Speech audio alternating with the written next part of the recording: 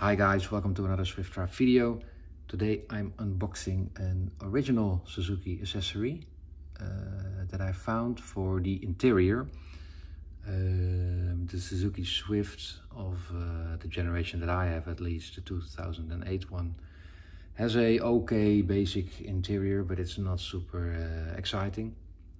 So in my never-ending search on for parts to spice things up a bit, I found this interior kit. So it's an original Suzuki part. I don't know if you can see it, but it's from made in Austria, so it's not JDM. So for all you hardcore JDM, it's a disappointment. But don't worry about the part numbers. I will share them in the description if you're interested. As you can see by this box, by the way, it's very old. It looks, I don't know if you can see it, but it feels very dirty, and yeah, it's this car is getting older. But well, I'm still happy that I was able to find this this kit. So let's move on to opening it. Oh, what is in here?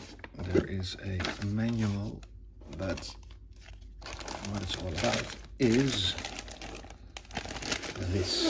So this is an interior dashboard kit that you can use to make some of the black parts turn silver.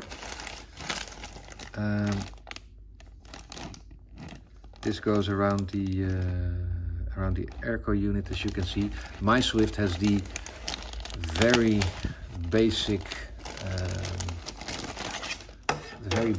airco unit without the display, so everything is manual, and this was actually the part that I was mainly after. So yeah, it's just a stick-on part.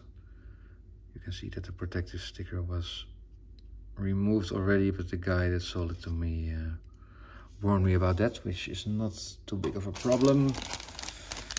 So this part, which completes the two-piece set, goes around the vents of the center console. This is where your warning light button is, and I think this fits over the on top of the default radio, which in my Swift used to be black, but in some has the silver trim. That was the option for the Suzuki Swift Sport, the ZC31S as well.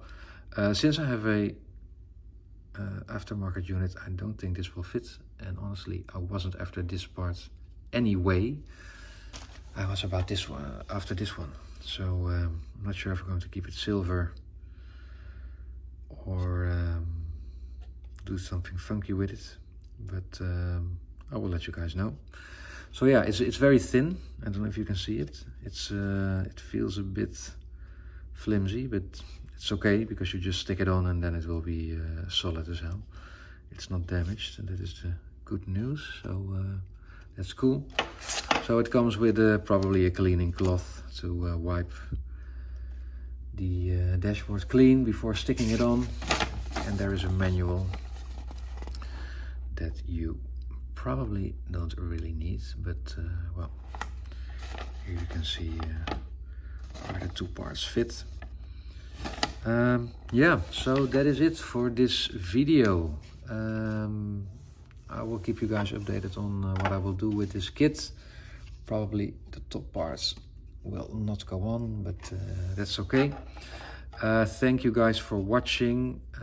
Thank you for subscribing, to all the new subscribers. If you like this video and like more, please like, please subscribe, and leave a comment. Also, if there's things that you want to see or want to ask, just leave a comment and I will try to do my best to answer all of you guys.